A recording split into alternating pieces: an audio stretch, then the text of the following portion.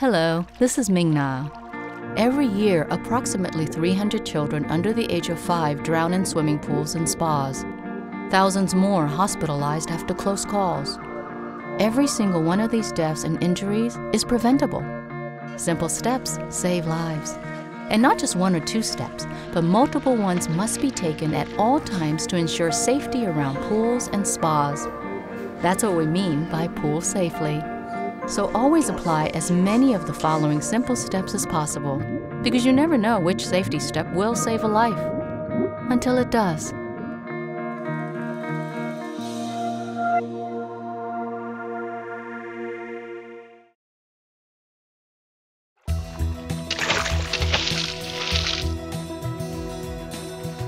When there's the potential for trouble, my boy's going to find it. So I pool safely by staying within arm's reach. No matter what kind of pool, lifeguards or not, a designated adult watches the kids. When I'm the water watcher, I move my chair near the edge. I do a regular head count and step in when there's too much horsing around. When there's a group of kids and parents, we always know who the water watcher is, and we always keep track of our own kids. And when swim time is over, when the kids are out of the pool area, is when I make phone calls, respond to texts, and chat with friends.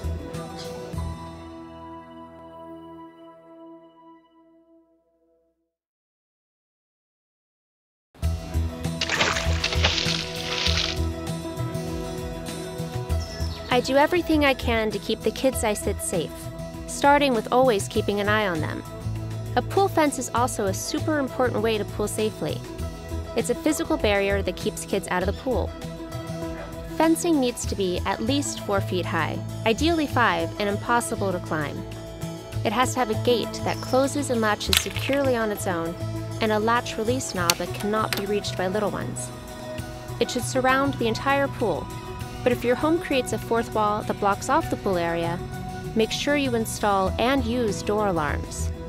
A fence is the guardian that's always vigilant, but it doesn't replace supervision and water safety skills.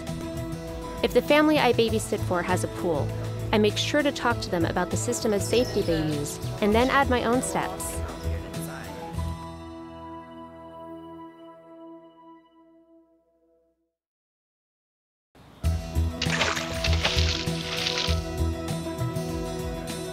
Pool and spa safety covers are a great way to pool safely. Visually, they say "not open," and covers tested to meet safety standards should be strong enough to hold a child or children who don't know any better, and teach kids to stay away from them. Spa should always be covered and locked when not in use.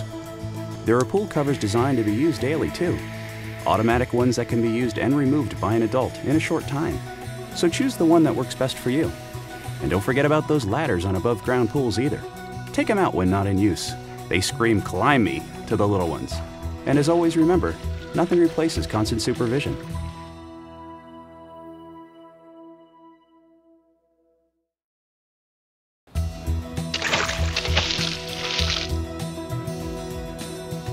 Jake is 3, which means he's quick, agile, and super curious.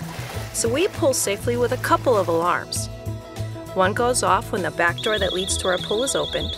The other is in the pool itself and goes off when something falls in the water. This way, if a neighbor's child or a friend or even Jake somehow gets to the pool without anyone knowing, I'll know about it instantly. There are many alarm choices. Ones for house doors, the pool gate, surface wave, and underwater alarms, even ones that your child can wear. We chose the system that works best for us. You can choose the system that works best for you. And remember that close supervision is always a requirement.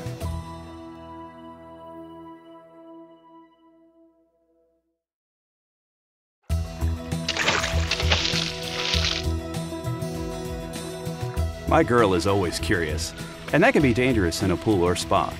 We pool safely by staying away from drains, skimmers, pipe and vacuum lines, and other pool equipment that can pose a danger to swimmers. It may sound strange, but whenever we go to a new pool, I make sure to ask about new safety drain covers. They can help prevent swimsuit straps, jewelry, and hair from getting entangled, and they are shaped to prevent suction from trapping a person. Plus, public pools and spas are required by law to have them. My daughter teases me for being a safety drain cover geek, but she's worth it. We know that simple steps save lives.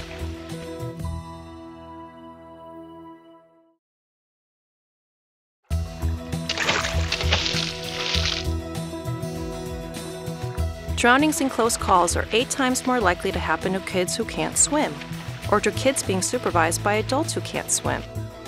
It's why swimming lessons are a crucial water safety step. In fact, swimming is the only sport that can save a life, and lessons are available to kids and adults of all ages. To know what's right for your child, do what I did and ask your pediatrician. Then ask your swim instructor to include other age-appropriate water safety skills.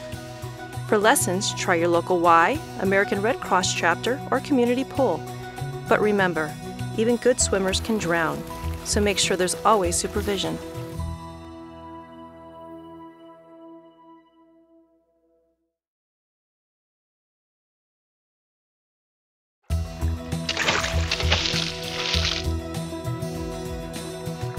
Most of us know someone who has had a close call in the water.